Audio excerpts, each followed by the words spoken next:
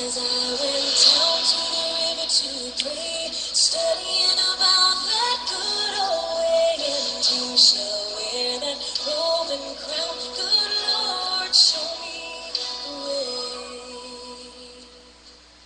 Oh, sinners, let's go down, come on down. Oh, sinners, let's go down to the river to pray. Oh, sinners, let's go down, come on down.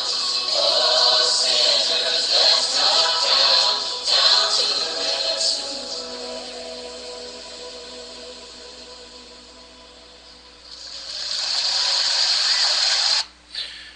Good evening. Welcome to Empty Cross Ministries Daily Devotional. This evening, I want to take a look at Genesis chapter 27, verses 41 through 43. And then again, we're going to skip a few and go to Genesis chapter 28, verses 10 through 22. This is all about Jacob's dream at Bethel. Esau held a grudge against Jacob because of the blessing his father had given him. He said to himself, "The days of mourning for my father are near.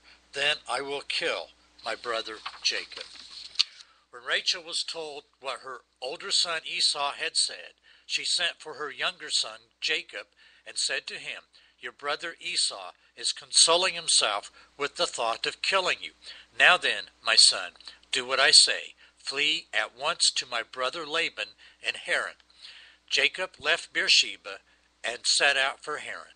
When he reached a certain place, he stopped for the night because the sun had set. Taking one of the stones there, he put it under his head and lay down to sleep. He had a dream in which he saw a stairway resting on the earth with its top reaching to heaven, and the angels of God were ascending and descending on it. There above it stood the Lord, and he said, "I am the Lord, the God of your father Abraham, and the God of Isaac. I will give you and your descendants the land on which you are lying. Your descendants will be like the dust of the earth, and you will spread out to the west and to the east, to the north and to the south. All peoples on earth will be blessed through you and your offspring. I am with you and will watch over you wherever you go, and I will bring you back to this land. I will not leave you until I have done what I have promised you."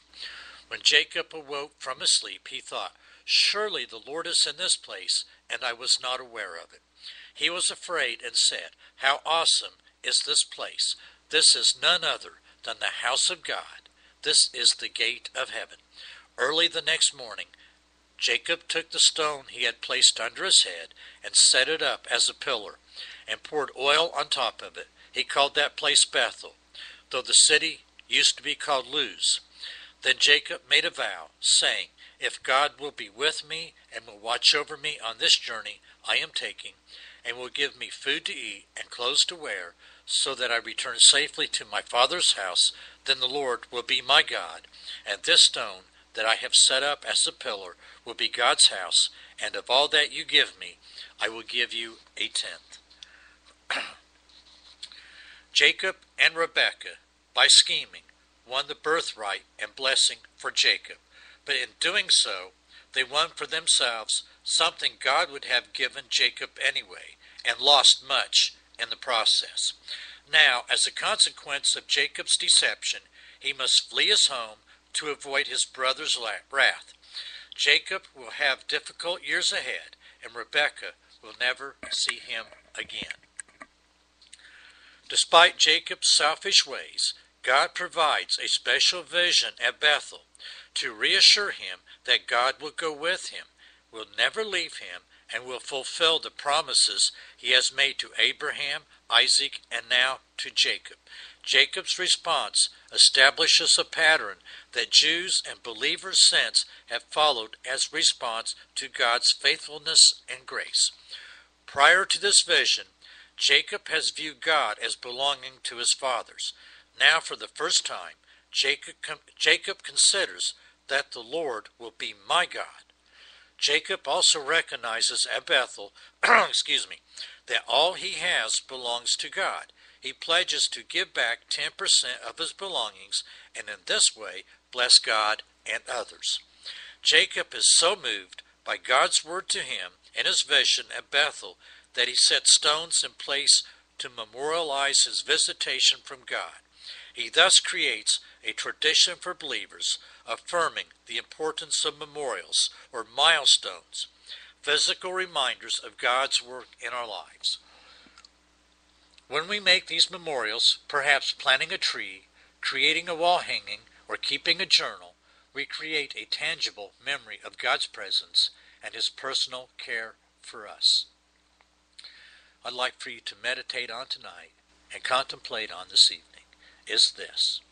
Can you recall a time when God made one of his promises very clear to you? What kind of memorial have you made to commemorate this promise? The song I'm going to play now, I should have played yesterday and I clicked on the wrong one. This is called The Names of God, since we talked about names yesterday.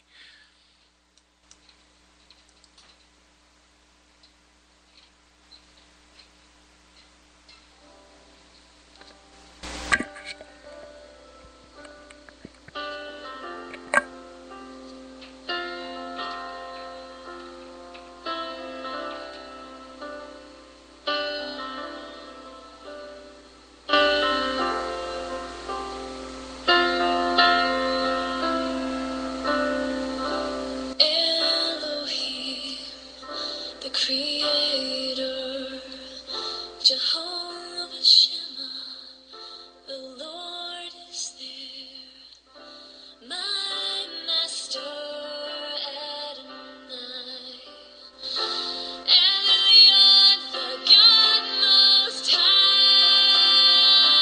Yahweh, you are the Lord, Jehovah Rapha, my shepherd, Megadishkim, sanctifies you, the Lord of righteousness, Jehovah Tsidkenu. Worthy is your name,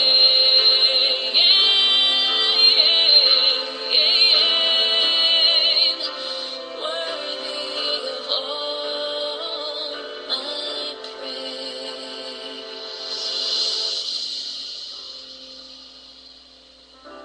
El Roy, the God who sees, you are my banner, Jehovah